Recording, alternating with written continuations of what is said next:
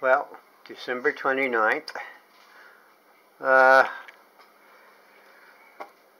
This is my donation bag for the school for I think January 3rd, the first day back. But this is just up till today, December 29th. By the time the first day of school starts, I will probably have more. Now this here is a maritime archaic spare point, somewhere between 8,000 and 3,000 BP. It's a shouldered point.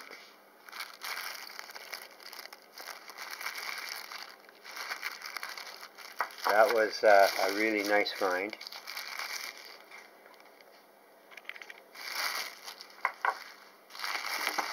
Now we have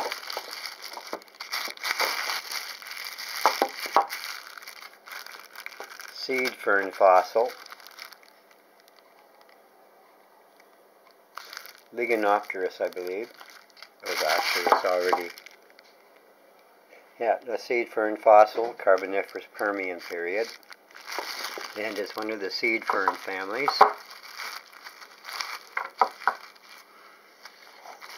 And here we have industrial lead, 19th century, 20th century. It's leftover lead chunks that are in amongst the beach materials at Tin Can Beach. I don't mind getting them off the beach. It cleans up the environment, and it almost looks like nothing in the bag, but it's actually a woodland period ornament, 4,500 to 1,500 BP. Now that is usually worn in the hair or off the earlobe or on a garment. That's the archaic period, Neolithic period ornament. Very common, but very old.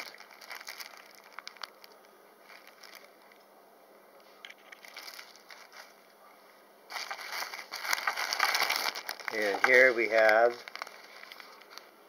stromatolite. It's a fossil algae, fossil blue-green algae. Now both these stones, this one came off the east side of the beach. It hadn't been tumbled on the beach for very long. It just surfaced recently, I would guess. Now here's one that was on the beach for quite some time and tumbled.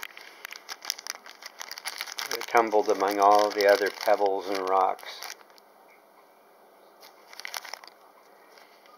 That is stromatolite, somewhere, say, between 2 billion and 3.5 billion years old.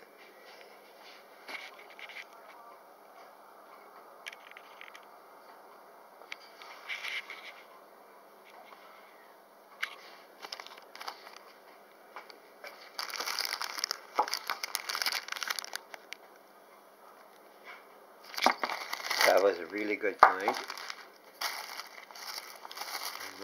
Now next we have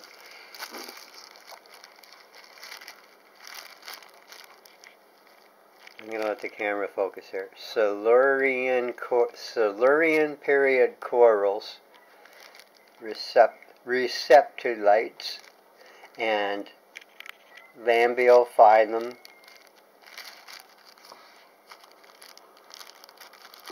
algae.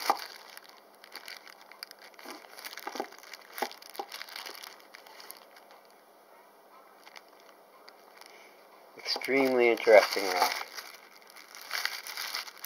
because it held so much in there. And there's probably more, but my camera won't magnify it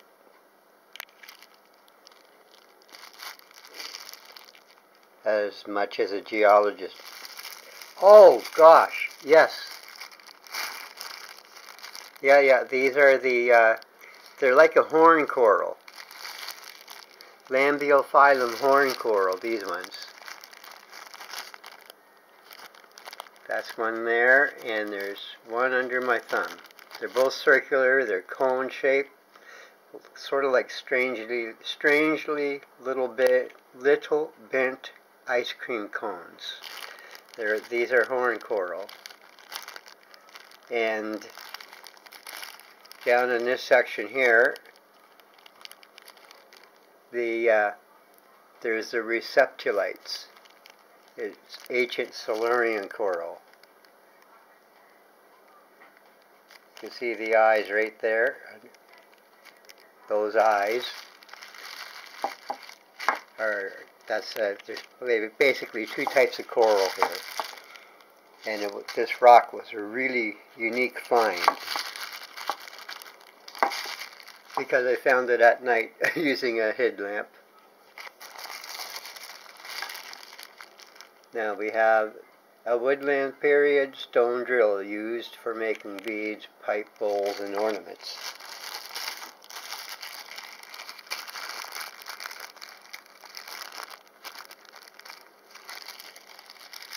Basically, this was attached to a shaft and using a fire bow drill method,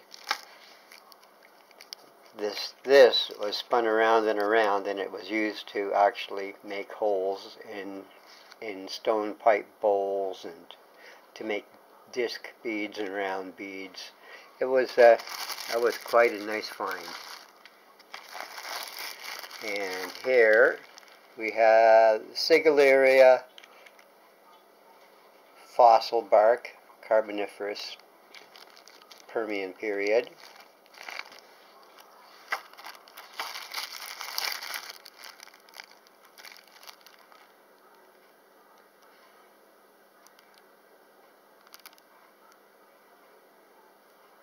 Now these, I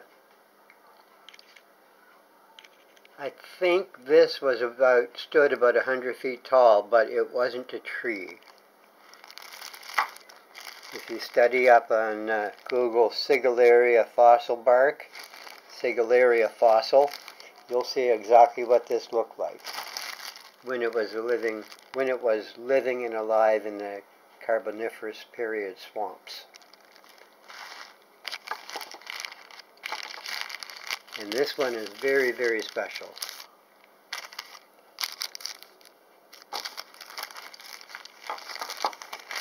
That is a woodland period slate gorget.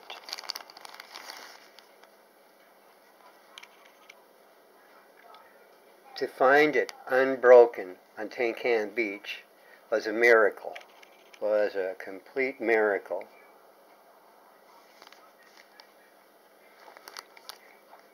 Now, these gorgets were also sort of in the same design as Paleo-Eskimo ulus, because the Paleo-Eskimos made their ulus almost the same fashion. Basically, make an edge along here, and then make holes. And then, on top of that, put a handle, and then tie the handle of the ulu tightly on to the stone blade. So either way, this is a very ancient stone tool, and I was truly blessed to discover this and rescue it from the beach. It will go to St. John the Baptist School Science Center for the kids, along with everything else. Now this is fossil algae, Middle Silurian limestone, 2 to 3 billion years old, or something like that. It might be 3.5, I don't know.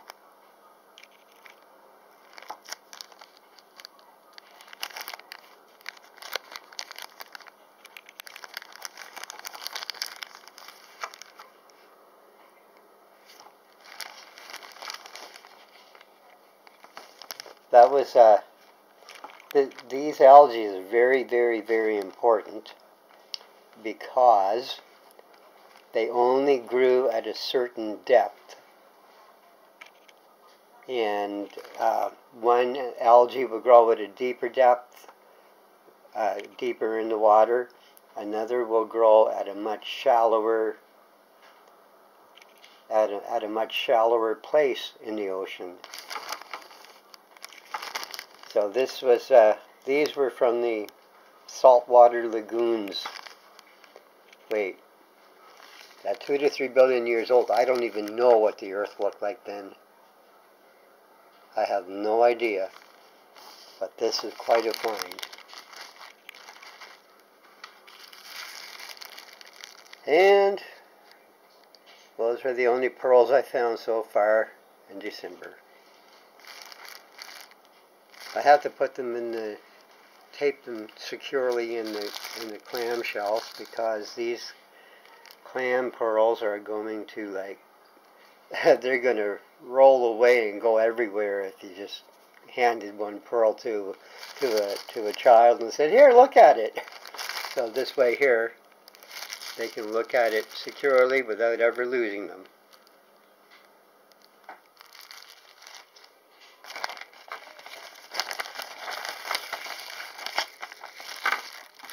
Now, in this one, Silurian period horn coral. And I put this note here: before fish had craniums. And that's exactly true. Fish hadn't even developed bones yet.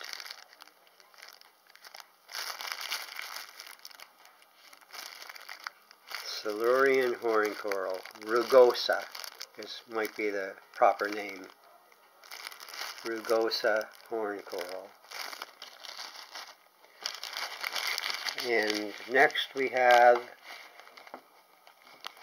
let's see, there's 1, 2, 3, okay.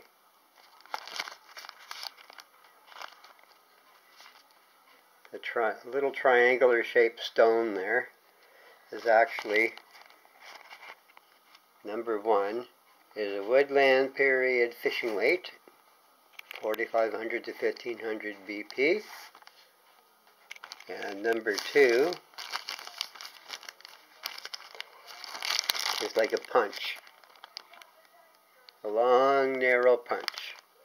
Now, put an edge on, put a good point on that, and it becomes an awl. And it was used as an awl to make holes in hide. Perhaps it could have been used even as a drill to make holes in wood. I don't know.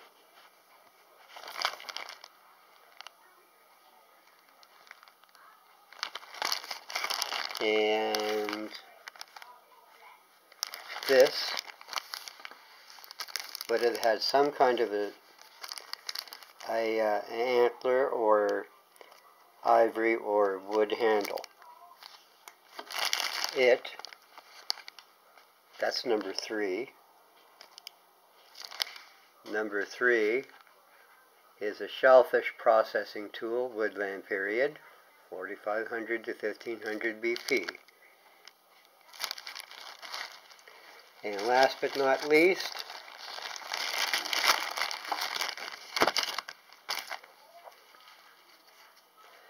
doesn't look like much until you get a closer look.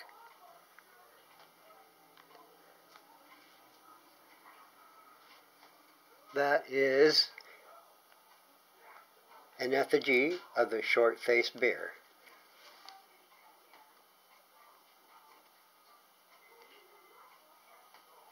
The artist that made that wasn't alive during the woodland period.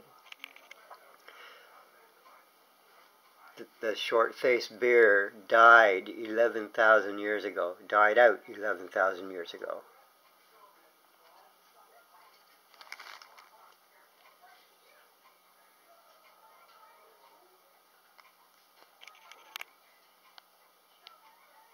The only people around during the last days of the short-faced bear were the Clovis Folsom people.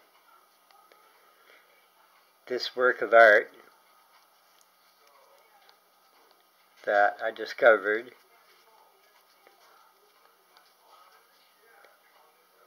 by the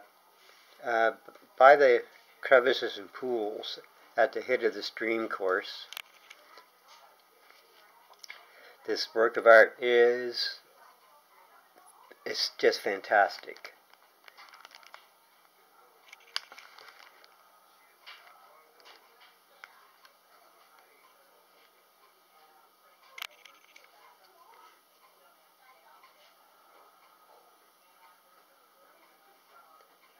I, for one, would not wanted to have come into contact with any short-faced bear because, as in my part 2 video research for this artifact, I discovered that these bears, when they were walking on all fours, were 5 to 6 feet high at the shoulder, and when they stood up, they were 11 feet, 12 feet tall. It must have been, as on the beach, I theorized, whatever ancient hunter encountered that bear and actually lived to do carving of it in stone.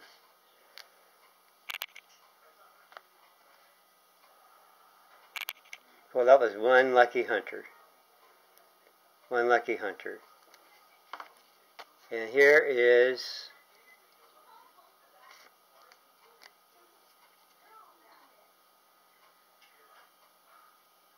there's a nice little space in there for burning some kind of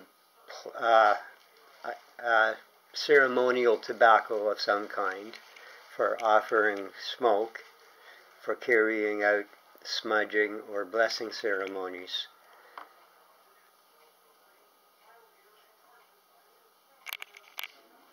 Yeah, yeah, those teeth really stand out.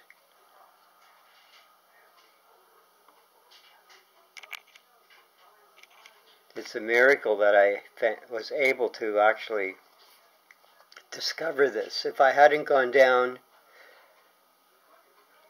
that day that I found this, it would have been broken to pieces and lost forever. But now it is going to St. John the Baptist School Science Center for the children to study. And this is literally 11,000 years, 11,000 BP or older when this was carved. And it is an amazing find. Yeah, I feel like I'm very close in mind to the person that made it. Because either they encountered this in a cave or on a Pleistocene plain, or maybe they made a kill of some kind and the bear tracked down their kill site by blood sent on the wind. Because these bears, they loved eating meat. So if you killed anything on the Pleistocene plain, these are one of the ferocious predators that would smell that and come to investigate. This bear was alive when the saber-tooth was alive.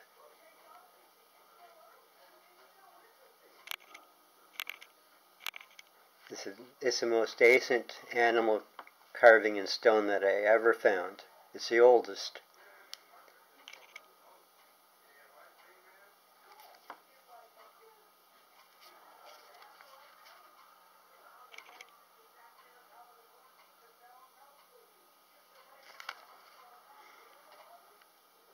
Well, I'm certainly glad that I'm not face to face with the Clovis hunter or Folsom hunter who saw this bear, because the hunter themselves would probably scare the heck out of me. But this is one fantastic piece of stone carving.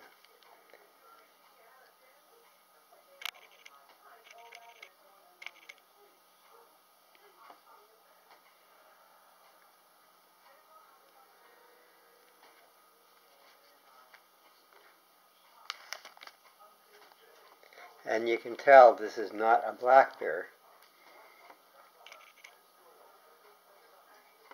The research video discloses exactly what kind of bear had a snout like this. Only the short-faced bear. So the videos related to this are also in the short-faced bear artist playlist. And just like the the hids, the hid effigies that I found, they've got that bowl.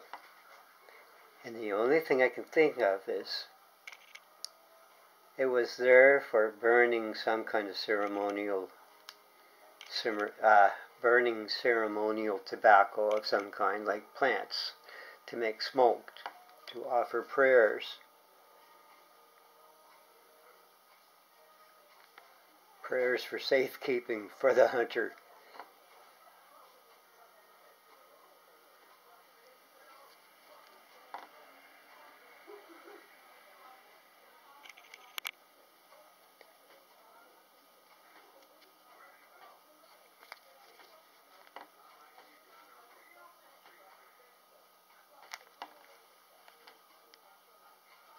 I can't help but keep looking at it and looking at it, because I just wonder what it would have been like to actually come face to face with the short-faced bear. I'm sure it must have been very terrifying, because that Clovis hunter only had a stone-tipped spear and fire.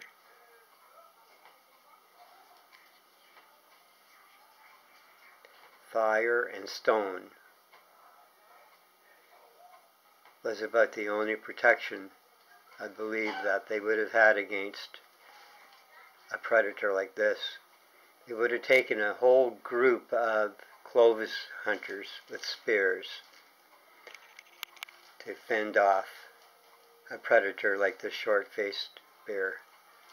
This is only an effigy of the head. It would have been fantastic if I had found a carving of a whole body.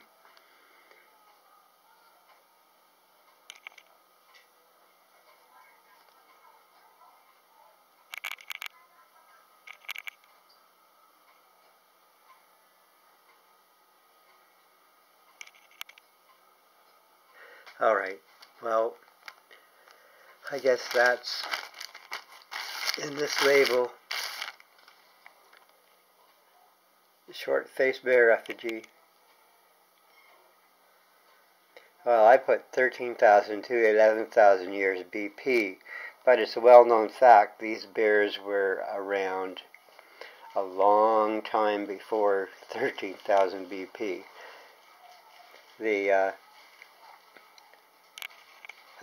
roamed with the cave lion, the saber-toothed cat. Yeah, I think for a million years cave bears might have been a top predator or something like that. Except for the terror bird. It was probably more fierce. But anyway, that is the finest piece of Clovis Folsom stone art that I have ever found. And the children at St. John the Baptist School Science Center are going to have the thrill of a lifetime, because this, at the very least, is 11 11,000 years old.